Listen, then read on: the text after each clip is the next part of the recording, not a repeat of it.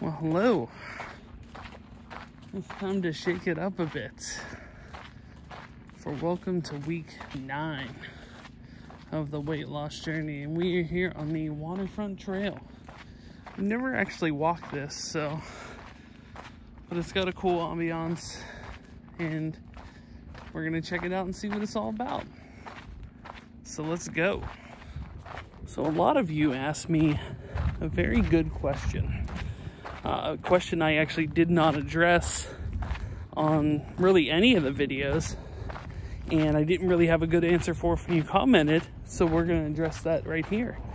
You see, you asked, being down 25 pounds, how are you feeling? Do you feel any different? And I think I said something to the effect of, well, my clothes fit better. But that's not really an accurate response, not really a straightforward response. The fact is, yeah, it's safe to say I feel better.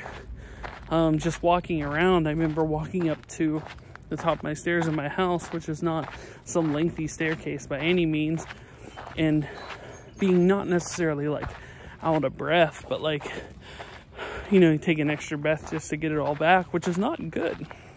So in the fact that I don't feel as miserable, then yes, I do feel better. Look at that big. Look at that beast. Doesn't look as big in the image, but it's huge. Then it was asked, do you sleep better? Now, I was supposed to go for a sleep study before this all went down, and they have yet to call me back for it. But sleeping's always been a troublesome issue. I never got up from, whether I slept 4 hours or 12 hours, so I can sleep. You put me down to somewhere comfortable and I'll brick it out for as long as, you know, I'll brick it all day. Like I have no problem with going to sleep. But waking up is not terrific. Every time I wake up, I feel kind of groggy and miserable. There's a line from the original Ocean's 11 where they're trying to plan the heist, and Matt Damon asked Brad Pitt if he's suicidal, and he said, only in the morning. And I felt that. I felt that right here, because I've never woke up like, you ever see those things like where somebody wakes up, they're like, time to start the day. Yeah, no, never at one point. And I thought that would be better without an alarm clock. It's not really. Other than the fact that I get more meaningful sleep, I'm not as tired throughout the day. But is that due to the fact that I'm down 25 pounds? Or is that due to the fact that I'm not being woken up by an alarm clock? So it's hard to say as far as the sleep is concerned. Now, I will say through these videos and through just being able, just feeling better, being down some weight, gets me more comfortable to be able to go out and walk a trail like this, a trail I had never walked before, just because I know that I wouldn't be able to walk, you know, this far already and not be dead. So it's given me the motivation to push on and carry forward. So in that sense, it is better. Look at Sub-Zero. Is your victory flawless? You bet it is.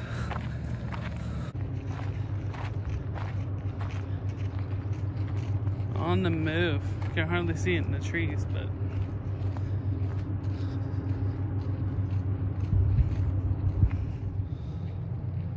there. It's got like a little history lesson here on the trail. All the stuff that used to be churches that either exist or don't exist anymore. I'm gonna do Shawn Michaels with an axe, killing it. Now, even though I said I was feeling better, a lot of this week I spent incapacitated. You see, I must have done too much at one point, and it did me in, because my back was jacked up. Like, I don't know, have you ever been diagnosed with sciatica or had a sciatic nerve or a slip disc or something like that?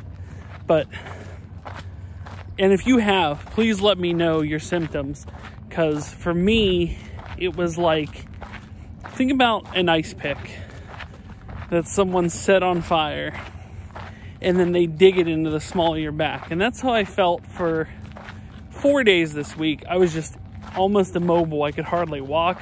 It was miserable. I was not happy. So I really didn't be able to do much exercise, whether in the form of being able to get out and do anything, because I could hardly walk. I wasn't able to do any of the DDP yoga. I wasn't able to do any exercise. And finally, for the first time in a few days, I actually feel better. So my concern is what the scale is going to hold, because when I'm miserable like that, I don't think about me getting better or me getting healthy or me trying to eat healthy. I didn't eat overly badly. I just ate, and you know, I ate probably a little worse than I should, but I did also nothing exercise wise to attempt to knock it off, because I was just trying to do anything to feel better.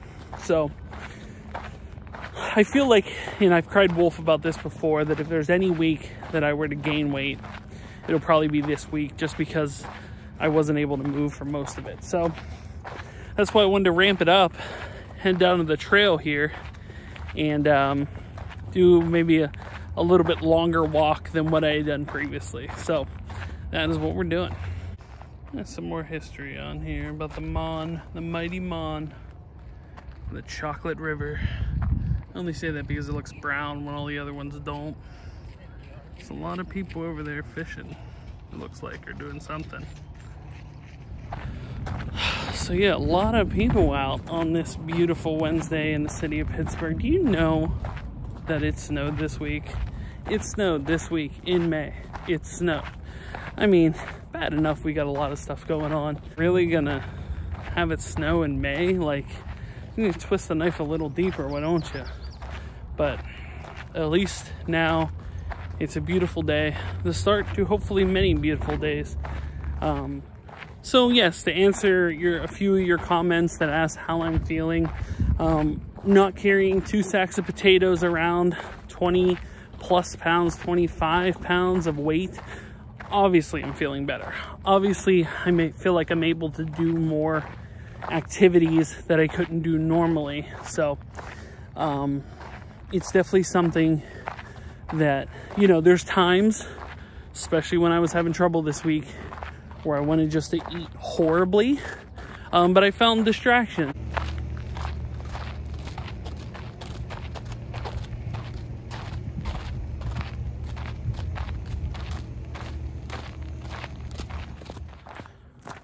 So me and Sub-Zero put in a solid walk, but now it's time to head home, step on that scale, see how we did. We'll see how I did. He's fine. He'll be fine. He'll be fine. So I decided to pick up a new scale. There's a reason for that, and I'm going to show you in a moment what this scale does. But first, let's weigh in. 270.8. Well, there it is. After 8 weeks of steady, solid weight loss, we have finally sadly hit our first weight gain. 270.8, up 1 pound from last week, and I had a feeling that would be the case. Through my various issues that I had this week, not being able to do anything active, I had a feeling I was due for a gain. Unfortunately, here it is, and you know, now I have to try harder for next week. You know, I appreciate those that stick with the journey to assist with this. I had a feeling this week was coming. I didn't know when exactly. I referenced it in previous videos. Maybe I wasn't doing enough. And in this week especially, I really wasn't able to do anything. It was very difficult to even move around half the week. And then just based on how the schedule switched and how other stuff was, I was a little gun shy about really exerting myself and running into the same issue I ran into earlier this week. I didn't want that to happen. So, you know, that obviously I got to now push myself even harder next week, because I like seeing that 2.6 on the scale. I don't like going back to the 2.7. It's a loss. So very disappointed about that. I have something coming to me in the mail that will assist with my exercising at home. It's actually set to arrive tomorrow, Thursday. So I think that will help. But as far as the scale goes, I do want to mention that I got that new scale And that scale tells you a lot. It brings up a whole chart of, you know, basically does like a body readout of what you have going on. So I'm just want to show you it right here. So check this out. This connects directly to your phone. When you step on the scale, it brings up this whole workup, and it's in an app, and it shows you all of these numbers and figures attributed to your weight. It even includes things like your metabolic age, 43. Oh, wow, we got to do something about that. That is disappointing. Now that thing is $30. It was $30 on Amazon. Links via Bluetooth to your cell phone. And it tells you, you know, has this whole like chart workout. Now, are some of those figures that they came up with, is that kind of like a, you know, a placebo, a sugar pill, something that's really like a fake number? Maybe. But, you know, obviously it motivates me to want to work those numbers down to reasonable levels, because some of them are pretty high. I also don't like the age one, or has me at, you know, metabolic age of 43. I'm 36, so, you know, obviously want to get those numbers down. So in the fact that it's motivating me to do that, I think that's beneficial.